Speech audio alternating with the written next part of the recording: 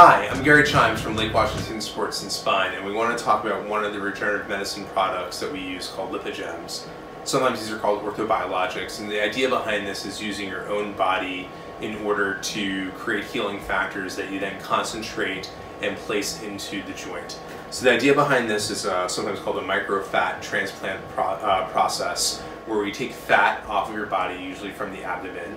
A lot of people don't really mind having some fat taken off their abdomen, and then you micronize it so that you have different cellular constituents that come out of the fat, which we then extract and then put into an area.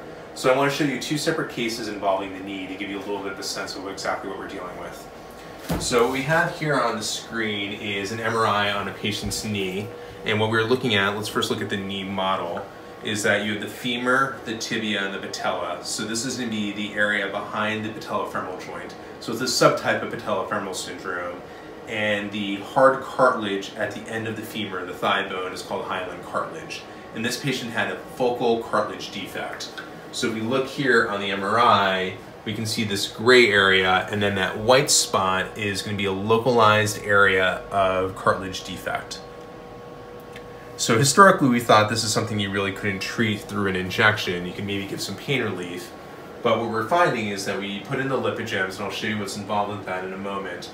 But we can actually see the next day, we saw that the fat graft actually went right into the joint, and it filled into the space. And this is really wonderful. We find that compared to some of the other products like platelet-rich plasma, which we love, this actually, the Lipogems, has a stickiness to it that gives better potential for cartilage regrowth.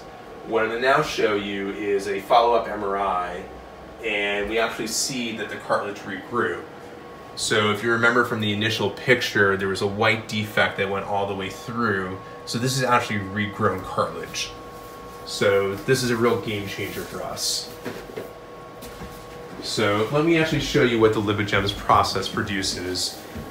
This is some leftover Lipogems that we have from a procedure we did earlier today. So the patient was kind enough to allow us to show you, and it looks somewhat like a lemon curd.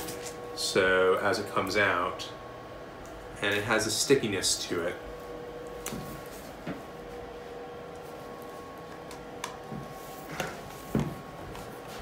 And let's show on an ultrasound what's actually involved here. So we're looking at a patient's ultrasound. So to orient, so that's an important point. We always use ultrasound. We know a lot of people in the community do regenerative medicine, but one of the really important things is if you're taking the time and money in order to have a procedure like this performed, it's really important that things are actually going into the joint.